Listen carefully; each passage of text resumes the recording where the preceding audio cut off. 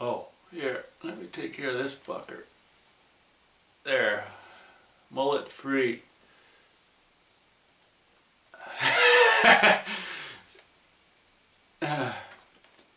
Why is it coming back?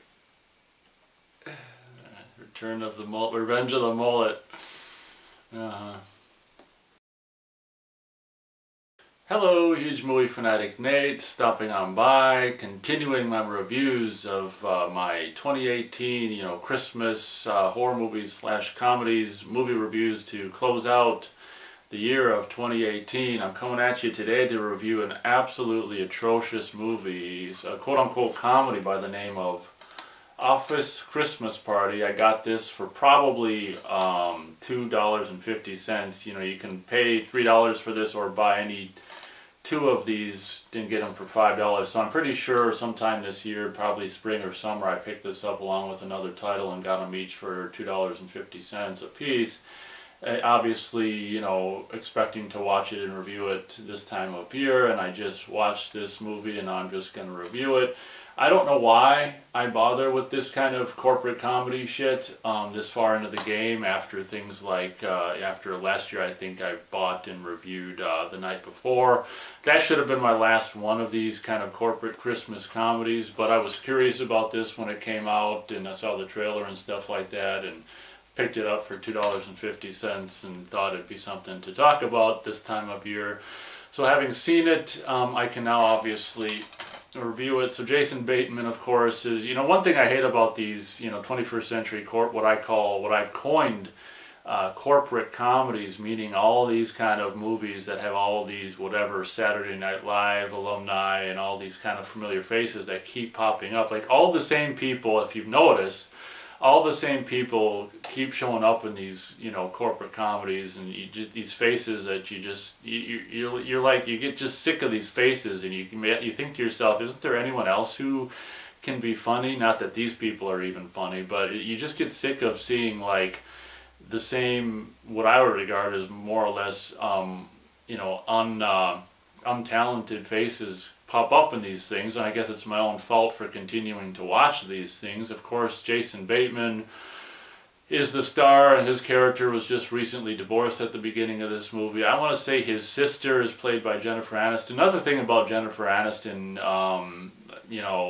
it seems to be in all these kind of corporate comedies lately where she's swearing, and characters where she's swearing or just some kind of nasty character and she swears. It's like she feels like she's got to do these roles and do these movies and swear in movies to stay relevant or something like that, and it's just kind of like, I don't know, it'd be nice if she just did like some Hallmark movie or some kind of just decent movie. I wonder if she does any decent movies where she's just like some kind of, soccer mom or anything like that who doesn't curse, because, fucking cursing just really gets on my nerves. Just kidding, that's a joke. But, just seeing Jennifer Aniston, be in these kind of movies, and this, she's in more of these kind of things, and just, aging and trying to, like I say, stay relevant. So I think Jason Bateman and Jennifer Aniston are siblings, I think, in this movie, and their dad had this big company or something like that that he ran, and he's now dead, and I don't know. Jennifer Aniston, I think, is kind of the head honcho of the overall company, where Jason Bateman, I think, is like the head honcho of this division or whatever, this particular location or something like that. And Jennifer Aniston appears and is just like, cancels the, Jason Bateman just starts the movie having been recently divorced. I don't know what the hell plot point that has to do with the movie, but Jennifer Aniston appears to cancel the Christmas party. She's gonna, having just closed a branch, I think, a branch of the business or whatever, and she's gonna cancel the Christmas party, and her threat is she's gonna lay off 40% of the people at Jason Bateman's branch, from what I remember, unless she can, unless Jason Bateman and the team at that particular branch can land this contract with this one character or whatever like that. So Jason Bateman and the team at his branch then take it upon that, Jennifer Aniston is supposed to go on a plane to go to, I don't know what, some other country or something like that. So their plan is, with her out of the country, or supposed to be out of the country, they're gonna, throw this huge big Christmas bash to try to impress this client, or this, this guy they want to get to be a client, and close the deal on this guy so they can save you know, the jobs for the 40% of people who would be cut. So I mean, so that's basically the plot, if you want to call it that, of this movie. And there's another subplot where this hot chick and Jason Bateman, this hot chick's got this internet everywhere idea, which is like, oh, we can have internet just based on the power cables or something, and you know, that run everywhere. I mean, there's power cables everywhere, so I'm working on this algorithm or this thingamabob to, you know, work on this internet everywhere idea. So that's something that comes into play later on towards the end of the movie. So as I said, some point in the movie, maybe 30, you know, maybe the 1/3 of the way through or something like that, they go talk to this client. He's not interested, and at that point they realize that where they're going to try to, you know, throw him this, you know, throw this huge office Christmas party and invite him to try to impress him and show him how great of a company they are. I want to say, you know, the first third of this movie is actually okay. It kind of reminded me of R-rated movies from the 80s, like Planes, Trains, and Automobiles and stuff. I was actually digging the first third of this movie for the most part, where it was kind of like, you know, the groundwork for the movie is laid down with Jennifer Aniston's character threatening this thing, and then, you know, them having to kind of prepare for the office party. Everything, like, maybe the first third of this movie, I think, is relatively okay. Not to say that it's amazing, but it did, as I said, it did kind of remind me of the old rated R comedies from the 80s and maybe the 90s and stuff. And I was actually surprised the first third of the movie.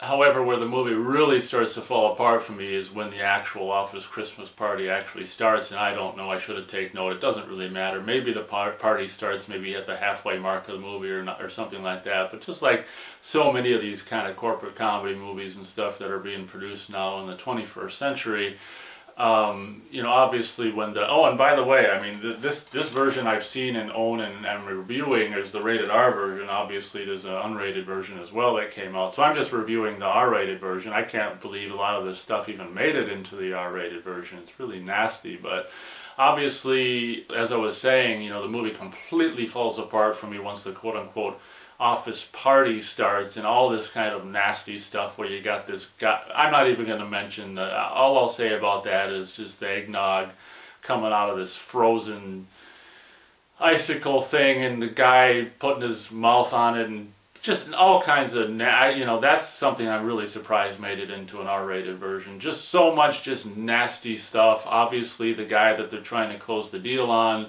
you know, to get the, you know, the whatever, the contract so they can keep the 40, so they can keep everyone's jobs, shows up, and at some point he ends up getting cocaine blown in his face from this, you know, snowmaker machine, or, you know, that's accidentally a bag of cocaine got put on there, and, you know, it's just such, just deplorable, at the risk of sounding like a PTA member or something like that. You know, I'm not some kind of, you know, virginal, you know, guy or anything like that, but I like to think I'm kind of classy, you know, and kind of decent and, you know, decent-minded and not a fucking pervert or freak show. So when you see a movie like this, then this shit's supposed to be funny, where all this, you know, chaos and pandemonium's happening, just unspeakable shit at this office party that you just think, how would anyone, you know, behind the making of this movie ever think of this nasty shit? You just get, this movie actually almost, you know, almost made me sick to my stomach, to be honest, and just really, you know, some movies just really kill my spirits and just kind of make, you know, I don't know, just make me cry for humanity, or at least the humanity that put this movie together and shit. So everything goes to shit, you know. Obviously the guy they want to, you know, impress and shit, after cocaine's blown in his face, he's all wild and crazy doing all this and that and gets himself hurt and shit. And, you know, once the party just really starts to wear down at the last bits of the party, the main characters get out on the road and drunk and driving around, and I think someone crashes a car into something that, you know, like kills the freaking power of the internet for the whole city. I think this takes place in Chicago, I think, which was kind of cool because they did, like, I don't know if it's, the winter looks good enough in this movie where I don't even know if it's real or fake winter. That's how good the winter, kind of winter, you know, exterior winter looking scenes are.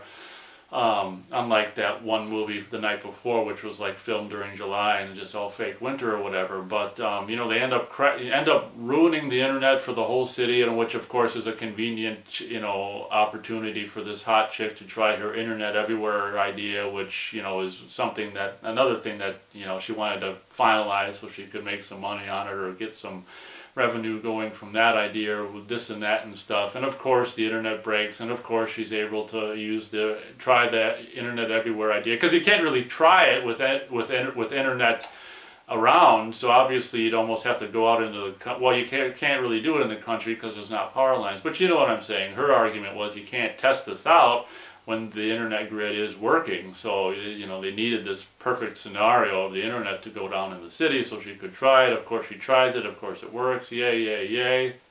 Whoop-de-doo, big deal. And of course, I think like so many times, I mean, obviously, you know, throughout the movie there's whatever innuendo with this hot chick and the Jason Bateman character, so I think they kind of obviously hook up towards the end of the movie. I think it was just made no sense whatsoever that Bateman was like just recently divorced at the beginning of the movie. I mean, that, I don't know, that didn't even need to happen, but I guess it wasn't a big deal. So as I said, closing up this review, as I said, the movie started, maybe the first third or so, or the first 20-25 minutes or so of this movie was actually okay. And then once the party, you know, and then like looking around for stuff for the party was kind of fun.